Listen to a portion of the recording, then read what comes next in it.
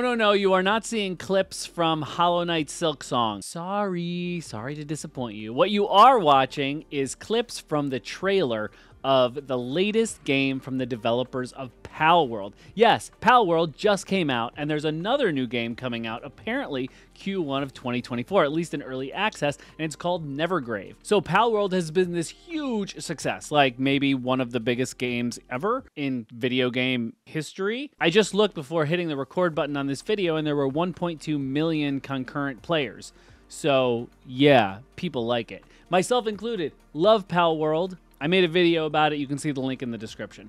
But what this video is about the digging that I did afterwards. I was looking to see, hey, what else has this developer done? So they did this game called Craftopia. I remember when that came out. I didn't play it. It looks quite similar to Palworld in the like non-Pal stuff that you do, crafting and building alone on an island. It's a big sandbox, all of that type of stuff. This game, Nevergrave, is a Metroidvania roguelite. And it honestly looks kind of cool. Now, before you say anything about, oh my gosh, they're copying Hollow Knight now, they copied Pokemon, now they're copying Hollow Knight. Dude, here is my take on this. Nothing in art is new. Leave them the f alone. Palworld is a blast, so I'm excited for this game. What is it exactly? According to the Steam page, you're journeying with the aid of a cursed hat. Whatever that means. You're using a bunch of magic, and you're possessing your enemies to reach the lowest levels. And I'm guessing that means the lowest levels of the map, basically, or whatever it is. Maybe you're going to the grave. It is called Nevergrave. And there's apparently a very big base piece of this. So you go out, you get a bunch of stuff, you level up your gear, you get loot, you come back, and you build up something of a base. In the game, they call it your village, where you build facilities. In fact, yeah, I see aspects of Hollow Knight here in the art style and obviously Metroidvania, but I also see some Spiritfarer type influence going on. You know what I mean? You've got the side-scrolling build-a-base thing going on, which is super cool. If you've got those two loops going on simultaneously, just like you do in Palworld. You've got the home loop, and then you've got the battling loop. I never really thought one was enough, which is why Animal Crossing, for me, just hit a ceiling at some point. Like, I can only play in a sandbox for so long before I'm like,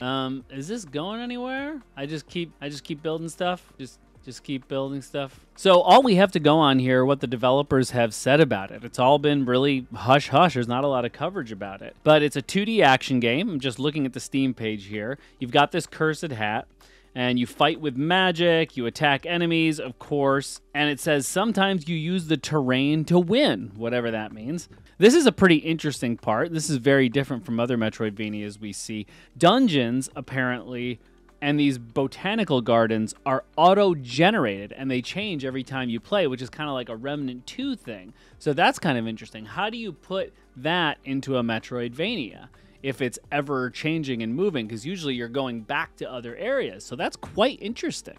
There's also apparently this whole mechanic around possessing your enemies. It says that you can possess enemies, and then you use their unique abilities, the abilities from the enemies that you possess, to influence the action. You get different skill sets and moves and magic, apparently, and you get advantages in the battles based on these enemies that you possess. I'm really interested to see how that works. And this is interesting. I'm going to read this verbatim from the Steam page here so that you can see what I mean. It says, rebuild a ruined village. Use materials collected in the dungeons to clear the rubble of ruined villages, build new facilities, and cultivate crops in the fields. Produce food and potions in the village to prepare for the next battle. So this is kind of interesting. So it sounds like you can continue to expand your base by taking out it's almost like an XCOM 2 type system, it sounds like, right? Remember, you had that XCOM 2 grid, and you had to assign workers to it to clear out all the, I don't know what was hiding in those things, in order to expand your base and build facilities in those different slots. Is that what we're going to see here? And that's it. That's all we see from the trailer and what we've got on the Steam page. It actually looks kind of interesting here. We've got a Metroidvania in a Hollow Knight kind of style. We have a village building system where you can make it bigger and bigger and excavate. And it's Spiritfarer-ish. It looks like, at least. So it's in that 2D side-scrolling style. This is the most interesting thing to me, that parts of the map auto-generate every time, so you're kind of going into a completely unique situation every single run. Can you imagine if Hades did stuff like that? I would still be trying to beat it. It doesn't seem like there's going to be a character creator here, which isn't really surprising. We don't usually get those in Metroidvania games. The possession system is interesting. It's probably not going to be too different than what we've seen before. I don't know if you're just going to be sucking up the boss's abilities and then using those. I'm not sure. Or if this is something you're going to be able to do all the time like you do with Kirby. That's another inspiration, isn't it? It's like a Kirby game. You suck up the other abilities and then you... Oh my God. But this is the thing. This game looks cool, and I've seen a little bit online about how it's like a Hollow Knight clone, whereas Palworld was a Pokemon clone. Give me a break. Come on. Palworld's got so much more going on than Pokemon. I don't care about the similarities of the... It was fun. It is fun.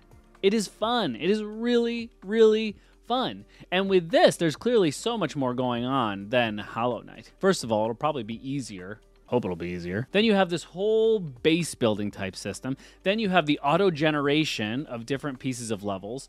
You have this whole village that you run, and it talks about making a living. And then you have the possession mechanic. This sounds pretty cool. And if there's one thing that PocketPair has shown that they can do, is that they can take a lot of inspiration from other folks that have been successful and turn it into a great game which doesn't feel like a mishmash. It seems cohesive and super fun. I just wanted to share this with you because nobody's talking about it. It's just sort of sitting out there. This is now one of the most successful developers on Steam ever, so we need to be looking at what they're doing next. What do you think? You want to play this? Do you really feel like it's a Hollow Knight clone too? Are you hopefully skeptical? How are you feeling about this? Let's talk about it in the comments. And as of this recording, I'm still a very tiny channel, just a very small little baby channel. If you'd consider smashing the like button and subscribing, well, you know what?